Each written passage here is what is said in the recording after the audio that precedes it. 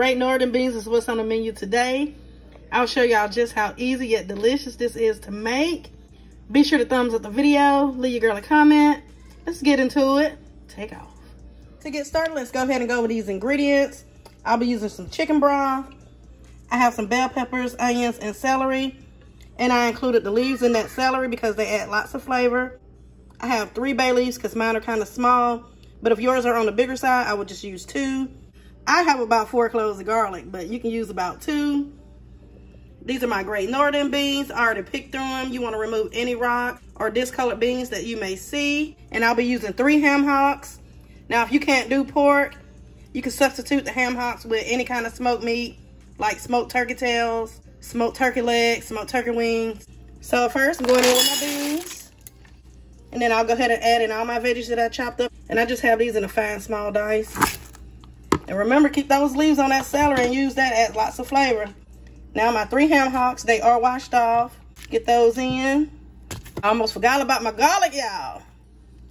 Now when it comes to seasoning up your beans, you don't want to add any salt in the beginning of the cooking process because salt makes the beans tough, and tough beans equals longer cooking time.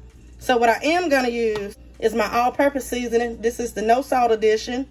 Get you some of that in. So if you have any seasoning that's no salt and you want to add it in your beans, go ahead and do so.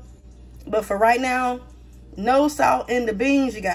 Now we're going to go ahead and add in our chicken broth. You can use water, whatever you have on hand, nothing fancy. I'm going to tell you one thing about it. These ham hocks going to give all the flavor that we really need in these beans. And those onions, the bell peppers, that celery, and the garlic, that's flavor. So I added enough water just to cover the ham hocks. Now we're gonna put a lid on this and let this cook on high, you guys. It's been 3 hours, y'all, so I'm just coming in, let y'all see how it's looking.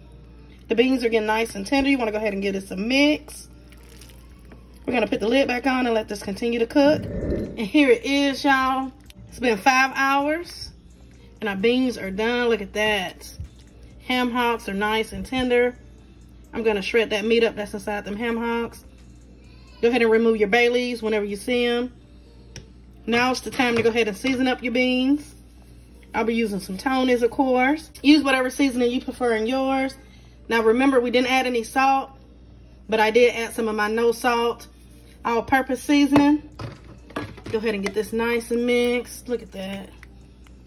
Whole house is smelling good. There go another bay leaf. Let's get it. Now to help cream up the beans, I have a cornstarch slurry. That's 2 tablespoons of cornstarch and 2 tablespoons of water. Go ahead and pour that in and go ahead and give that a mix. And that's gonna help thicken up these beans. I'm gonna put the lid back on for about 5 minutes. And here it is, y'all. Now I did add in some ham from the leftover holiday because them ham hocks just don't have enough meat on it for me. I am a meat eater. And I did take the ham hocks apart and shredded that up, whatever little meat it had on it.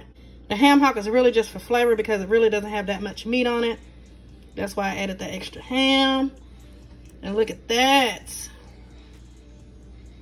Nice and creamy. Y'all know what time it is. Leave without giving y'all that first bite. Let's get into it. Take a bite. We got the hot water cornbread. And if you haven't watched my recipe on that, it is on my channel. I'll leave a link down in the description box below. Let's take another bite. I got some rice with mine. It's nice and creamy, nice and flavorful. Whole house been smelling good. And like I said earlier, if you don't do the pork, you can do like smoked turkey tails, that'll work. Smoked turkey wings, smoked turkey legs, any smoked meat will be great in this. And I do want to thank you guys for watching. Subscribe for the deliciousness. Be sure to thumbs up the video. Leave your girl a comment. Make sure your notification bells are set to all. And y'all know the vibe. Be blessed.